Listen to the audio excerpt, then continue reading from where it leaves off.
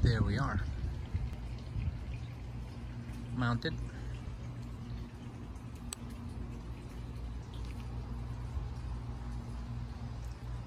I have no idea if it's legal as far as how far it can stick out from the back of the vehicle.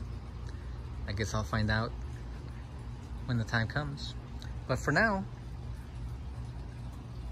the wheels, I wanted the wheels to actually be held in place by their own weight.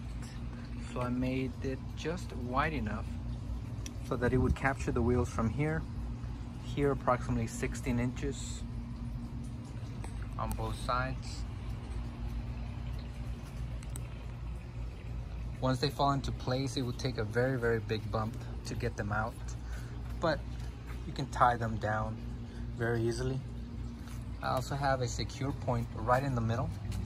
Off of the main mounting point, you can put an additional strap, and this is where I would recommend you put a chain or another item to secure it if you had to. This is about one of the safest areas. I know it's close to the boom, but the boom can only go forward so much, and it would have to go almost 12 inches forward maybe before they can be taken out. It stays just far away from my tire that it will not hit, and again, it will not move forward at all. It's a very solid built item there. A Performer JC70. In the back, I made sure that the pivot point did not hit the bicycle at any point, including any of the turning components.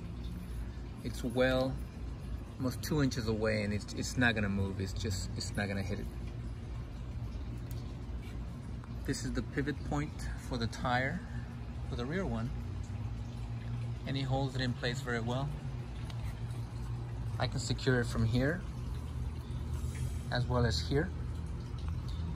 And what I'm gonna put in the back right here is a small plate that allows me to warn someone in case they're coming up behind me. This should be more enough to tell them there's a bicycle sticking out. But I am gonna have this plate right here, which I'm about to cut, and this will be like a little license plate mounted right there. I'm thinking of putting the phrase "caution, radiator magnet," and just mount it right here so people see that you are carrying something that sticks out a little bit. Again, it didn't cost me anything but time. These were gonna be thrown away, but I've decided to recycle them as best as I can. And as you know, carriers or carriers for recumbent trikes are very expensive, but you can make your own. This one will accommodate several sizes of bicycles, not just mine. I made it a little bit longer just in case. I'm still in the process of painting it, but right now it's got its first coat of black paint. And it's very simple, very lightweight.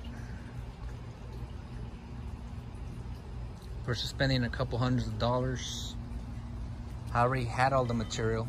I only had to do the quick design, a little bit of welding, drilling, and I think it looks very good. It matches with the look of my Jeep. Simple but effective design.